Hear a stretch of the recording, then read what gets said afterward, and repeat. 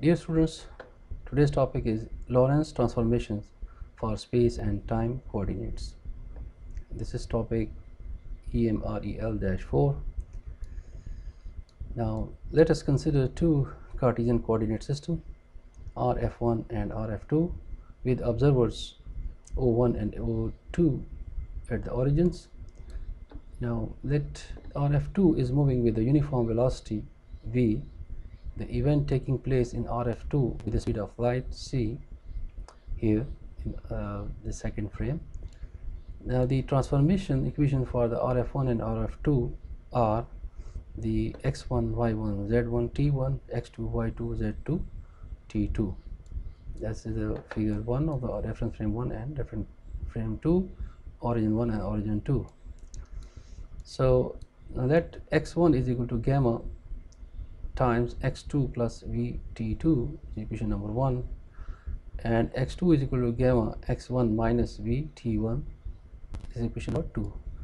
Now where gamma is called a relativistic factor, since the speed of light is independent of the source, hence gamma is same for both reference frames RF1 and RF2.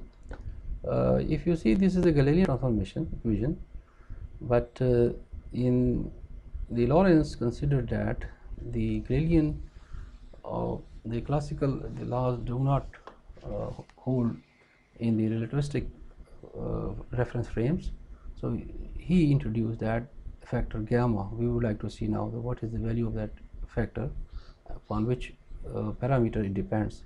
So the gamma is a relativistic factor and it is considered to be the same in both because the speed of light is the same. So the gamma 1 is equal to gamma 2 is equal to gamma. So let x1 is the distance traveled observed by the this observer 1 is given by c t1, time taken by the that speed with the moving with that event taking place with the velocity c. Similarly, x2 will observe the event as a c t2 time, amount of time taken by that event. So putting these two equations, three, that is the in equation 1, we have the here we have the equation 1 and 2. Putting equation 1 and in 2, the relevant the respective values, ct1 is equal to gamma ct2 minus t2, putting the value of here the x1, here the x2. So minus vt2 and ct2 is equal to gamma ct1 minus vt1, which is equation number 7. 6 and 7, there are two equations. Now from equation 6 we have here t2 is equal to, if you rearrange and just take t2 common, so what we get 1 over gamma into t1 over 1 plus v by c whole bracket, equation number 8. Now putting the value of t2 in equation number 7 here, this t2 value, this whole value we place in now equation number 7, what we get, the rearranging and multiplying, we get the value of the gamma. So gamma now is found, it is equal to 1 over square root of 1 minus v by c square. V by c whole square is the now the ratio of the two velocities, that is the velocity of the frame moving with that whatever the velocity is moving, and c is the speed of light. So gamma now defines that factor. So if we have the gamma will be equal to 1 if v is very small as compared to the c, then what we say that gamma value is equal to 1, because it will be then classically because in classical physics what we consider the motion of all the reference frames are very small, extremely small as compared to the speed of light. So over there we don't need any relativistic factors to be included, but in case the v is very large, as it is the some 0.2, 0.3 or 0.5 times c or 0.9 c, then that is the gamma has to be taken into account. Now to find the time t2, time, let us now recall the equation 1 and 2.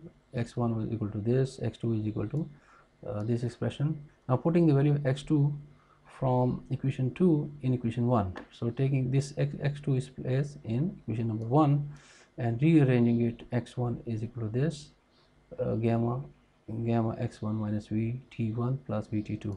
Simplifying, rearranging and simplifying, for the t2 what we find, t2 is equal to x1 over gamma v 1 minus gamma square plus gamma t1. So let's call this equation number 10. Since the 1 minus gamma square is equal to if you consider is gamma square into 1 minus v by c whole square. So here we have this 1 minus gamma square into minus v by c whole square.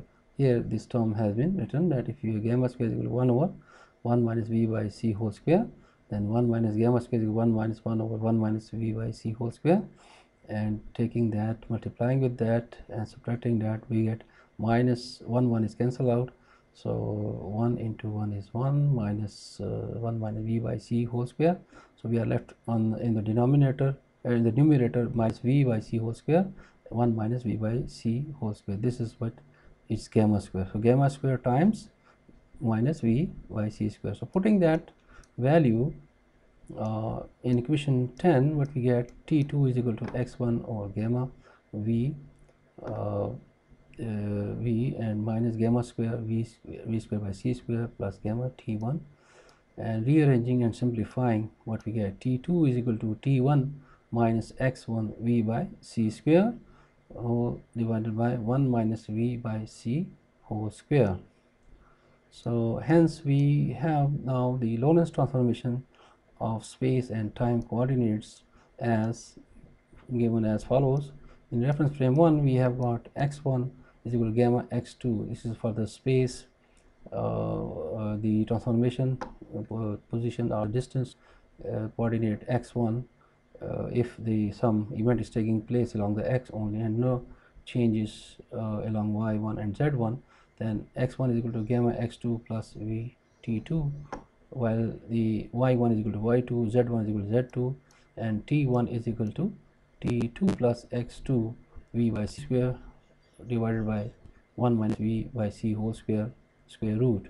And for the reference frame 2, x2 is equal to gamma times the x1 minus vt1 whole bracket close, y2 is equal to y1, z2 is equal to z1, t2 is equal to t1 minus x1 v by c square whole divided by the square root of 1 minus v by c whole square. So that's how we have the Lorentz transformation equations. Now we are ready to now transform the other coordinate systems within the coordinate system, the other parameters as well. So these are the Lorentz transformation for the space and time. With this we reach the end of the topic. Thank you.